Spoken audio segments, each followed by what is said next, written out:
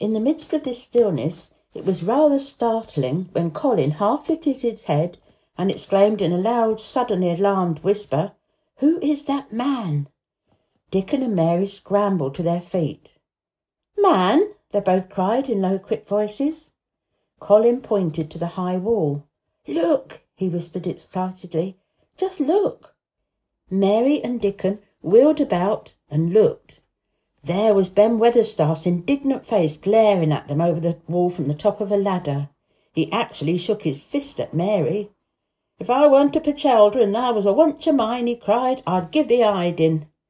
He mounted another step threateningly, as if it were his energetic intention to jump down and deal with her. But as she came towards him, he evidently thought better of it, and he stood on the top step of his ladder, shaking his fist down at her.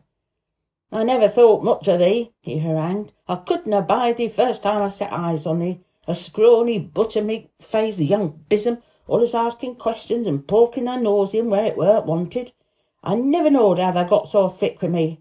If it hadn't been for that Robin, drat him—" "Ben Weatherstaff!" called out Mary, finding her breath. She stood below him and called up to him with a sort of gasp. "Ben Weatherstaff! It was the Robin who showed me this way." And then it did seem as if Ben really would scramble down on her side of the wall. He was so outraged. "Thou young bad un," he called down to her, "laying thy backness on a Robin, not but what is impudent enough for anything. Him showeth thee way, him, ha! Thy young knout." She could see his next words burst out, because he was overpowered by curiosity. "However this world did thou get in?" "It was the Robin who showed me the way," she protested obstinately. "He didn't know he was doing it, but he did, and I can't tell you from here while you're shaking your fist at me."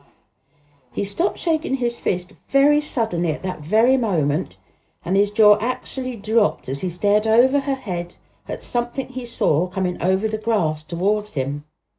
At the first sound of his torrent of words, Colin had been so surprised that he'd only sat up and listened as if he was spellbound. But in the midst of it he had recovered himself and beckoned imperiously to Dickon. "Wheel me over there," he commanded. "Wheel me quite close and stop right in front of him." And this, if you please, this is what Ben Weatherstaff beheld and which made his jaw drop. A wheeled chair with luxurious cushions and robes which came towards him looking rather like some sort of state coach, because a young Rajah leaned back in it with royal command in his great black-rimmed eyes, and a thin white hand extended haughtily towards him, and it stopped right under Ben Weatherstaff's nose. It was really no wonder that his mouth had dropped open. "Do you know who I am?" demanded the Rajah. How Ben Weatherstaff stared! His red old eyes fixed themselves on what was before him as if he was seeing a ghost. He gazed and gulped a lump down his throat and did not say a word.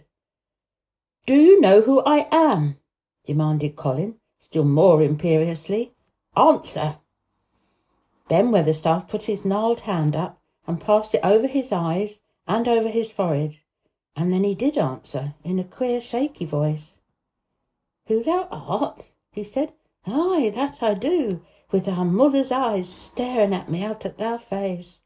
Lord knows how thou come here, but thou'rt the poor cripple." Colin forgot that he ever had a back.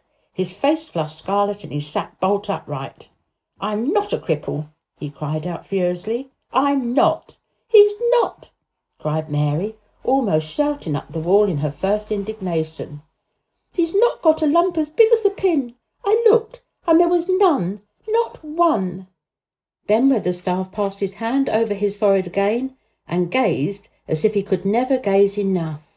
His hand shook, his mouth shook, and his voice shook.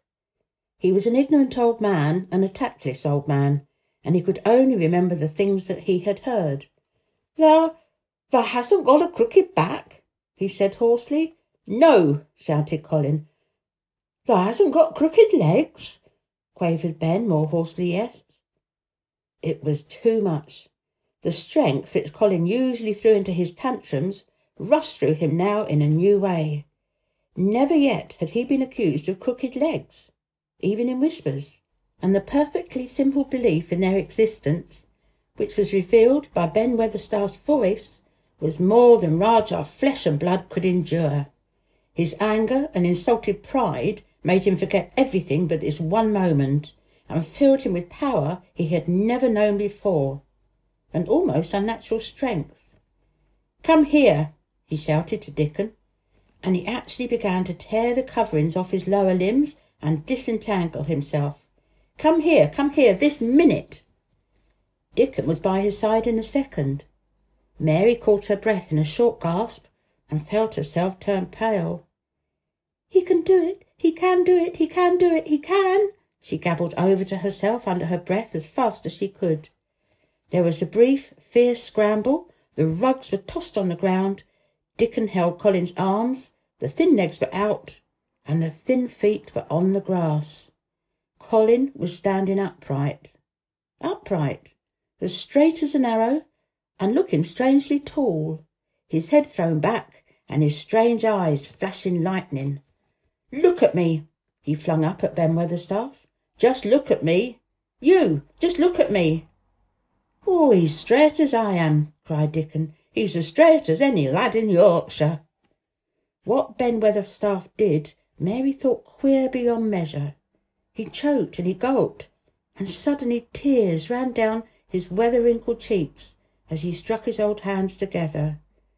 "Hey," he burst forth, "the lies that folk tells. Thou'rt as thin as a lath and as white as a wraith, but there's not a knob on thee. Thou'll make a mon yet. God bless thee." Dickon held Colin's arm strongly, but the boy had not begun to falter. He stood straighter and straighter, and he looked Ben Weatherstaff in the face.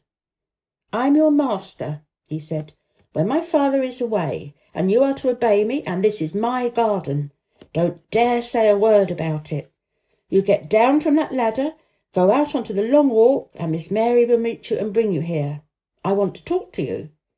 We did not want you, but now you'll have to be in the secret. Be quick." Ben Weatherstaff's crabbed old face was still wet with that one queer rush of tears. It seemed as if he could not take his eyes from him. Straight Colin, standing on his feet, with his head thrown back. "Hey, lad," he almost whispered. "Eh, my lad." And then, remembering himself, he suddenly touched his hat, gardener fashion, and said, "Yes, sir, yes, sir," and obediently disappeared as he descended the ladder.